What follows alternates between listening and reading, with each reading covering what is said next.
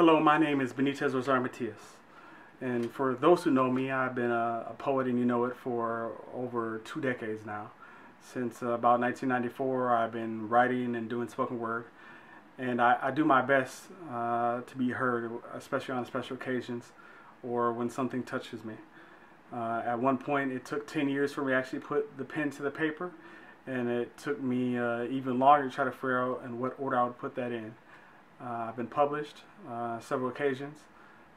My book of poetry is called Fall, 4 Seasons, and I started with that as a project where I wrote a poem every week for a year, and finally put together 10 years of work in that year to try to put together this series. But I'm here to speak about our sister, a mother, a grandmother, a woman who's touched so many hearts, Maya Angelou. And for many years it was hard to find words for a lot of us poets to lift our voice and say what the truth was. But Maya Angelou opened up the many hearts of many men and women all around the world. I mean, from king to queens and to presidents. She was the one that spoke the evidence of the truth. And so I say with this, simply that she is an inspiration to many, and that she will be loved and missed, but I'm sure she rests with the angels tonight, and I wish her family the best. But coming back from many trips, I've traveled coast to coast in the land of 10,000 lakes in Minnesota, from New York to California to Atlanta. And I just have to say this very simply as a poet, that black is beautiful. And I say this very simply because today many people don't realize it. I mean, sure, you have some people that still wear cornrows, still wear afros, but I'm sorry, it's sad to see that from a woman that spoke to so many hearts and minds, that it's been lost, that Still I Rise and a phenomenal woman, that women don't appreciate who they are anymore.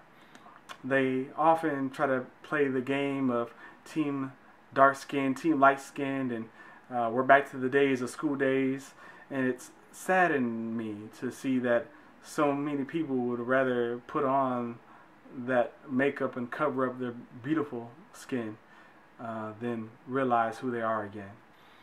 And it's just sad to me when you see these people constantly play against one another. And if you learned anything from Maya Angelou and her spoken word, is that she made you understand you had to have appreciation for yourself. I mean, I'm not a preacher, I'm not Muslim, I'm just a simple man that believes that beauty lies within, but some people believe it lies in their skin. I mean, we grew up from the age of, is white the only right, you know?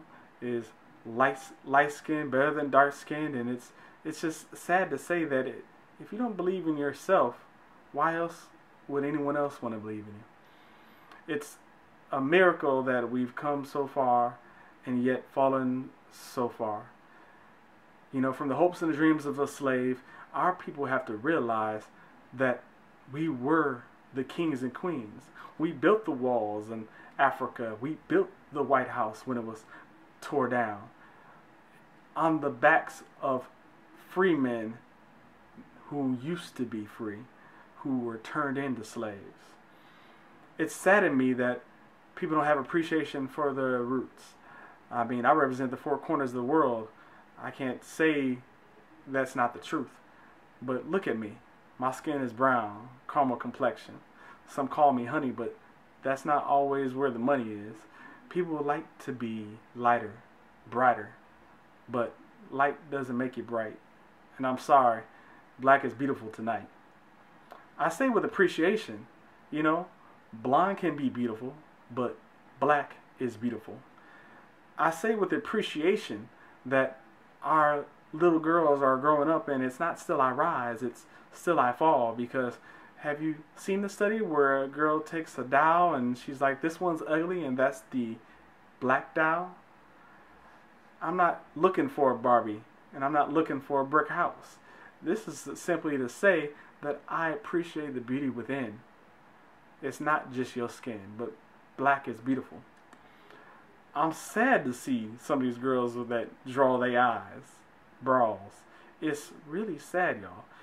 And some of y'all may laugh because it's kind of funny, because sometimes you draw something and it can be goofy. It can be sad. At the same time, I don't know if she's happy or sad because she looks excited all the time. But I say this simply, that black is beautiful. I mean, from the land of milk and honey, as they would say, I come from a land of 10,000 lakes. Okay, I'm 15,000, but who's really counting? People are out trying to tan because, well, we have a sun, but it only shows up for about, when the sunlight is done. And it comes and goes like the wind. But people had the appreciation for beauty, the art. The art of poetry is to speak the truth that has never been spoken. Knowing why the caged bird sings is one of the reasons that I am awoken. You know, this is the matrix for those. You either take the red pill or the blue pill. And some of y'all need to make a choice, because it's getting rather sad at the most. I don't mean to boast, but I've been accepted and went on to go to more than one college. It's not for our brothers to look past the knowledge, but to learn and adapt and not forget the past and whatnot. You know, I'm just going to say this, that black is beautiful, and I hope that you see, and I hope that you share this with me. I appreciate you, everyone that's supported me through these years, and I'll try to do more things like this, but you know, losing my Angelou, you know, brings a man to tears.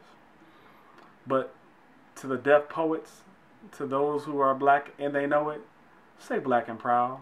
I mean, you can wear a blonde wig for the night, but dang, blue? Come on, that ain't alright.